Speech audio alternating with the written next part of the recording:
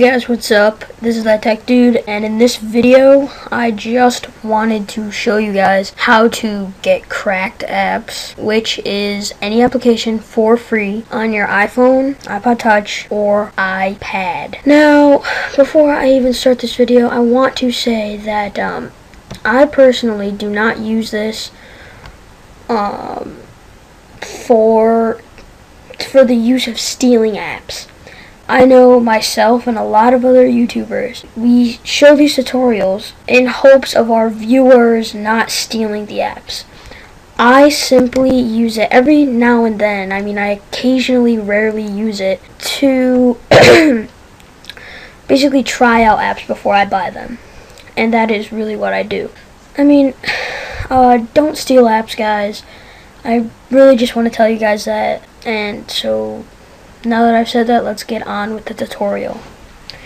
First thing you're going to do is you're going to jump on into Cydia. So now Cydia is just going to reload our data. And if you notice that it's a little bit laggy, I am using a VNC server.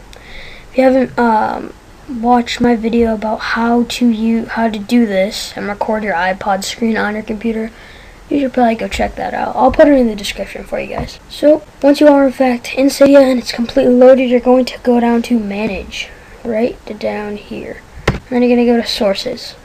And there you will go to Edit, and then press Add. And then this is what you are going to type in. Cydia.hackkullo.us. This right here that you're seeing on the screen is the exact thing that you will type in. It will be in the description as well if you can't see it very well for some reason, maybe if you're blind, but it will be in the description. Then you will simply press Add Source. Obviously I already added the source, so I don't need to do that.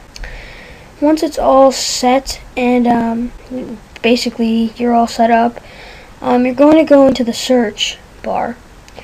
Going to look for a package called installous. I-N-S-T-A. Okay, installous. You might have a whole bunch of them, but it's gonna be this one right here. It's gonna be called installous 3 probably. This one I know is not from the repo that I just gave you, but just because I have so many different repositories installed, I just installed it from one of theirs. But after you do this, you will just install installous. Okay. Once you get that all set up and installed, okay, this is where it gets fun. You're gonna have to restart your phone. Okay. Once you restart your phone, it shouldn't take too long. Do not respring. Physically restart. I think Cydia has you do it automatically, but just if it doesn't, do it anyway, or else it might not work. Next thing you're going to do is you're going to go into installous. And the first time you go in, it'll load up a whole bunch of stuff and cache a whole bunch of stuff. But that's only the very first time. Alright, and now you're basically inside of installous, and you can browse the apps just like you would in the App Store. You can search the apps. You can even check for updates on your apps. But hope you guys like this tutorial-ish type of deal. If you like my theme, tell me. Comment below if you like my theme. And that's just about it. Make sure you watch my next video. Hopefully, I'll shoot it tonight, maybe up tomorrow, whatever. And I'm hoping to sell my iPod Touch. If you guys have not seen that video yet, I'll also throw that in the description as well.